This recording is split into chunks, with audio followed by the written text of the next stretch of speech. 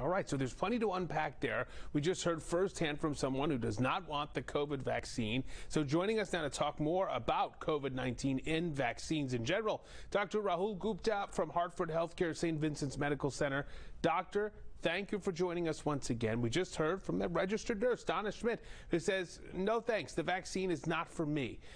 We know the majority of medical workers are rolling up their sleeve for a vaccine, but what's your reaction and what do you say to some on the front line who say, listen, we were heralded as heroes, and now because we don't want to be vaccinated, we feel like our rights are being trampled?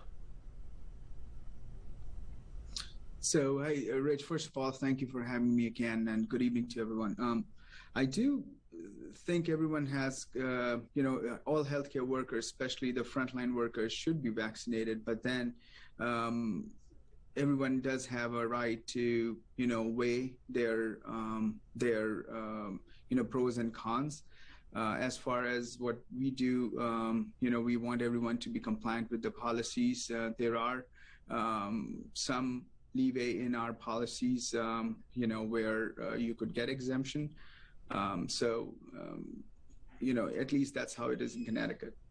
And doctor, just to clarify, when you hear folks say, the jury's kind of still out on the science behind the shots, what's your feeling on that?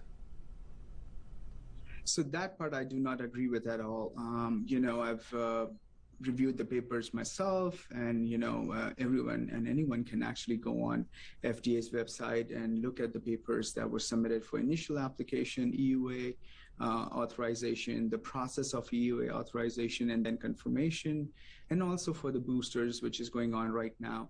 The data and science clearly speaks for the vaccines. We are lucky and fortunate that these vaccines have been developed at the speed that they were developed. And I heard the comment that, there were maybe shortcuts or other agencies that were involved, which is probably not true because there were no shortcuts taken. The safety, All right, Doctor, stay right there. I'm going to let you finish the point on the other side of the break, but we do need to take a break here. This is the new normal. We'll be right back after this.